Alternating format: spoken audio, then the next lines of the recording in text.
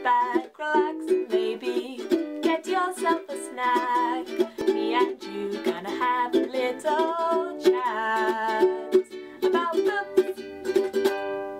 Hi guys! So I am here today to do some graphic reviews of some of the comics and graphic novels I've recently been reading.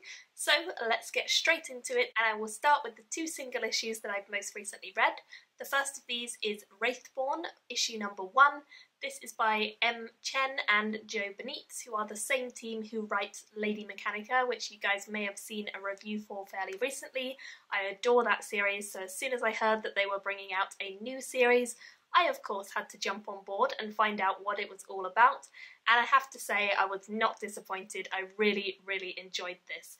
As you can probably see from the few pages that I'm showing you, this is a rather bizarre series. It's about a young girl who is fairly normal. She lives with her father and they have a fairly normal life. She goes to school, she does things in her day, and then one day she gets involved in something she didn't expect and inherits the power to become the Wraithborn, which means that she has to fight these kind of demon-like creatures that come to Earth and try and inhabit people and wreak havoc. So she inherits this, and it's kind of the first issue is the backstory to how that happens, so I'm not going to say anything more about the plot. But the artwork is incredible, just as it is in Lady Mechanica, the series, so I definitely adored that. I didn't have any issues with it, and I feel like it sets up a great beginning to what could become a really interesting series. I had so much fun reading this, and I definitely want to continue it. Whether I will wait for the actual trade paperback to come out or not, I haven't decided, but I do really like this series from what I read of it, and I definitely am looking forward to continuing it. So for Wraithborn issue number 1, I gave it a 4 out of 5 stars, and I will be picking up the next one at some point. The next one that I have to talk to you about is also a single issue, and it's also a series that I am very much loving right now. That is Monstress issue number 4. This is by Sara Takeda and Marjorie Liu, and I absolutely love this series. I say it every time I review one of these, but I genuinely do adore this series. It is about a young girl. She has only one arm, and she is part of a crazy world where she has managed to inherit this crazy power. Again, it's kind of in a similar vein to Wraithborn now that I think about it. The artwork within this is very Oriental inspired. It definitely has a slight manga feel to it, if that's something you're into. Even if it's not, you might like this anyway, because I'm not a huge manga fan myself, or I haven't tried a lot of it, but I adore this. It's in full colour, it's absolutely stunning. I'm sure you will agree that the pages are beautiful. We follow a young lady, as I say, she only has one arm. It's about these two different races, and they have been at war for a while, and there's a division between these two, and there's this almighty crazy power that this young girl has, and it's a bit crazy and wonderful and wacky, and I love it. And there's a character who's a fox who is the cutest thing ever, and it's just wonderful. It really makes me smile and interested every time I read it, and I have such an obsession with this series. I have subscribed to it on Comixology and I love it every time.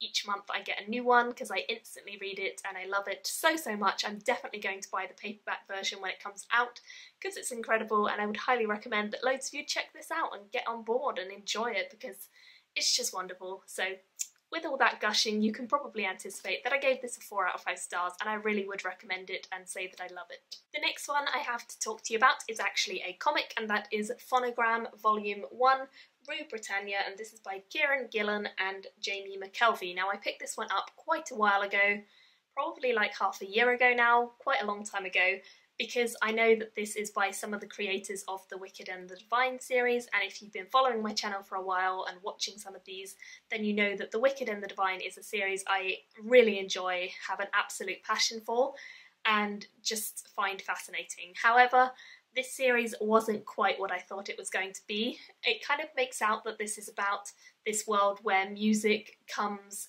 as a magic, and people can have this strange phonomancer magic, which is to do with music, and they can kind of have weird abilities that will manifest when music is playing, and it kind of is all that, but it really didn't play out in the way that I was hoping for. It wasn't as exciting as I thought it would be.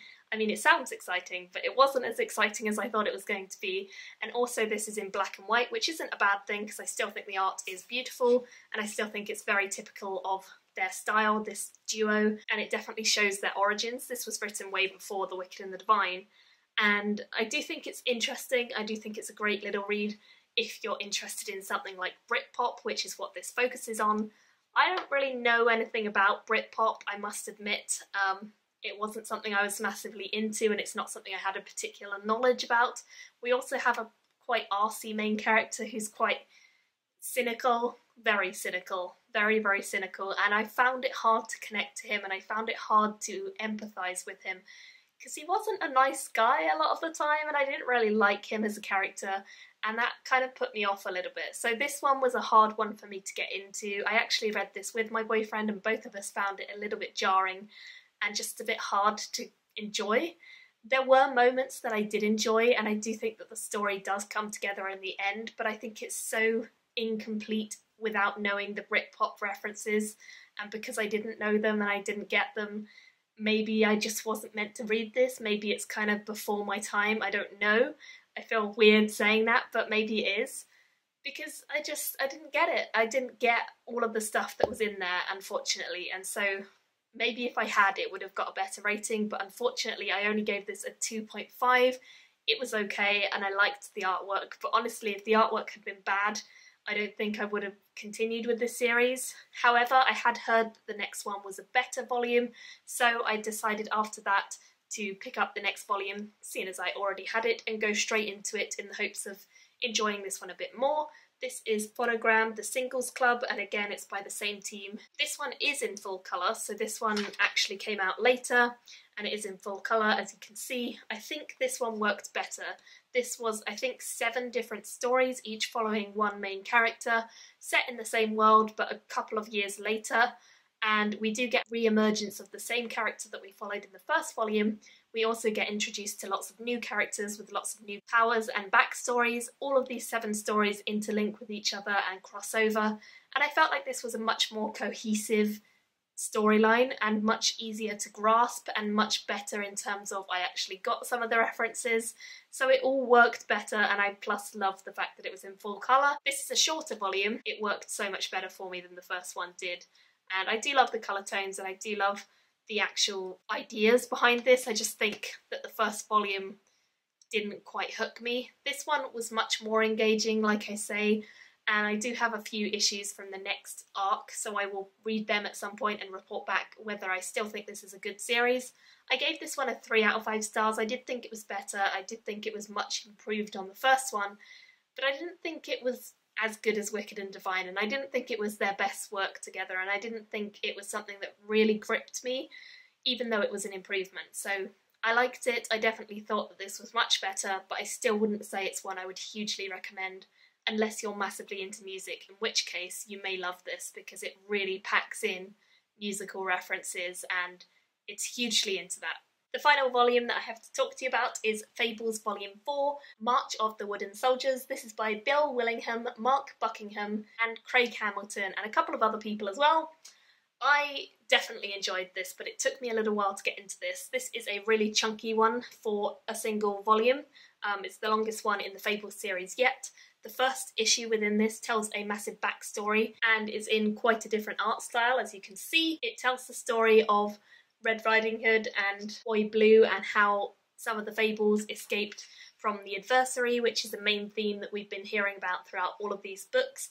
And I really enjoyed the backstory to it, but I did think it was a little bit long-winded at times. After the first issue though, we go into the main storyline that ties everything we'd already had in the previous 3 volumes together, and it was really exciting. I was hooked, I was enjoying it, I felt like there was a lot going on, there was a lot of really exciting stuff happening with our characters, a lot of intrigue, a lot of mystery, a lot of suspicion that I had for certain characters as well. So I definitely liked that element, and although the first issue was a little bit slow for me, I think this is probably my favourite of the volumes so far. The artwork is fairly standard in Fables. It's very cartoon-like, and you definitely have like stereotypical old style colours that are somewhat muted. Even though it's bright, it's still kind of muted colours.